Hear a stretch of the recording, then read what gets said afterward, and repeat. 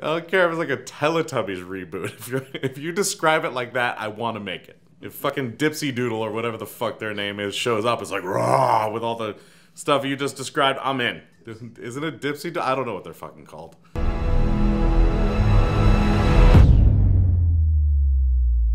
What is up, guys? Welcome to Boss Level 8, where we make fun of movie critics. We watched The Nun, the 5th installment of the Conjuring series. Critics didn't like this at all. But I think audiences liked it. So we're just gonna have to see what this critic said about it, take a look at their review, and then of course, in our very own fashion, make fun of them. So you're what? So you're... Ooh. Conjuring! Yeah, an actual ghost thing happened while we were filming. Mom? There's my reaction. That nun just really wants you to subscribe to this channel and hit the notification button, and that's why it's so angry. Because some of you haven't yet. And also, hell demon stuff. Alright, let's look at Soren Anderson's review of The Nun. At one point in The Nun, a character is buried alive, entombed in a coffin, pounding and hollering, "Help, let me out." Yeah, that's happened before. We can't all Kill Bill our way out of a coffin. That'd be awesome if that happened in the movie.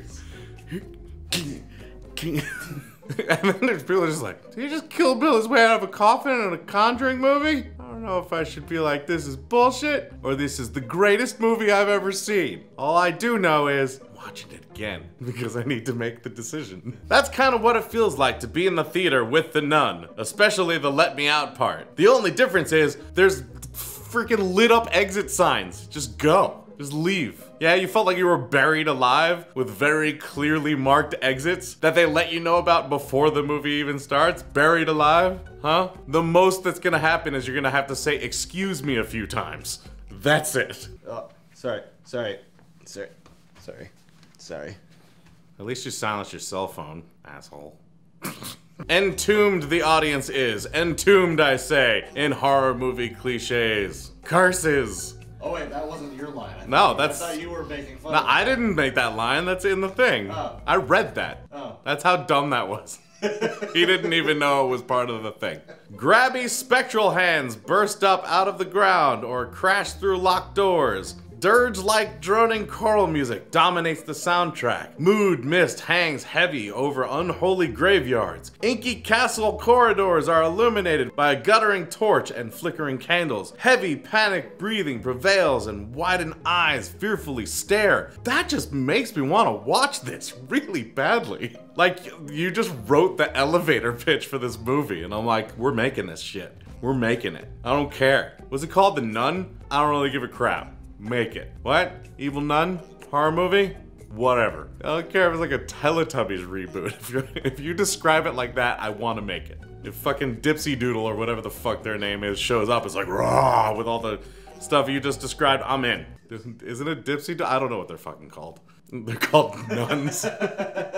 From start to finish, there's no relief from the oppressive onslaught. As for the title character, well, you've heard of the flying nun, Sally Field. We had to put parentheses, but also exclamation points. I always take parentheses as like a, this thing, you know what I mean? Where it was just like, you're just like, that guy over there, rude, who's like, I think it's just to like, give us information that we didn't have in a quiet manner without interrupting the sentence. You just forcefully interrupt the sentence. The singing nun, tuneful. Even the boxing nun, Archie McPhee. Now for your viewing pleasure comes the demon nun with blood-soaked fangs. What's interesting is this was in Conjuring 2. So it's not like it came out of nowhere. It's not like, what's the deal with this nun showing up? It's like, you showed up to see it. That's why you went. It's like if I went to a NASCAR event and was like, where's all the ballerinas? This is nonsense. Why are all these cars here? Nonsense. Nuns, shut up.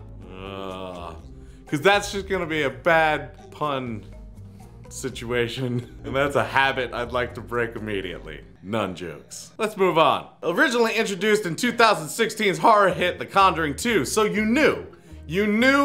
You saw it, you knew where it came from, and you're still like, what's up with this nun with the fangs? Scenes from which bookend the start and finish of this picture, the character developed a following and prompted the producers to make a prequel. This is it. Wow, how incredibly unlightening. Yeah, that's the word I'm gonna use. It's when you're not enlightening.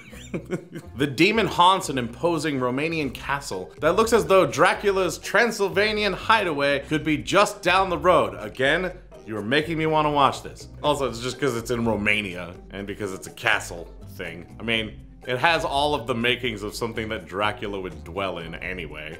Why does every house in New Zealand look like a hobbit would live in it? Because we don't understand New Zealand. We think it's Australia. Also, if any of you are watching from New Zealand or Australia, I'm sorry, or you thought that was really funny. I don't know who I offended there. To this spooky old pile, now housing an abbey, come a gruff-voiced exorcist named Father Burke, Demián Bichir. Bichir? Is that his name? Bichir? It's spelled Bichir. I'm saying Bichir. And a doughy novitiate named Sister Irene. Taissa Farmiga? I don't know how to pronounce any of these names, and I don't feel like I should have to. Younger sister of Vera Farmiga. You're gonna make me pronounce her last name again? Whatever. Who starred in both Conjuring pictures. We got through it, right? Anywho, you could read the IMDb page. That's not why we're here. Let's see what he actually thought of the damn movie. Dispatched by the Vatican to investigate the circumstances of the suicide of a young nun at the Abbey, they quickly discover demonic doings afoot. Dun dun dun. That was not, your elevator pitch is kind of turning into, like, you know, the Mystery Machine and Scooby-Doo instead of what it was before, which sounded a lot more badass. Director Corin Hardy lards on the fright so relentlessly that the moments don't build to any sort of sustained narrative momentum. I guess. It's a pretty simple plot. I don't know what kind of narrative momentum you needed, to be perfectly honest. I don't know, with the other movies, with the Conjuring movies and Annabelle and all that stuff, like, the plot's there, but it's fairly simple. Demonic thing. I'm in. Hesitant hands slowly pull back cloths covering shrouded figures to reveal, looming in the shadows behind quailing interlopers are eek! It's all and eek, and on and on. It's so choppy and predictable that it becomes laughable. Now it actually is Scooby-Doo. It went from like a really complex, interesting horror to an old Dracula film to Scooby-Doo. Really, really quickly.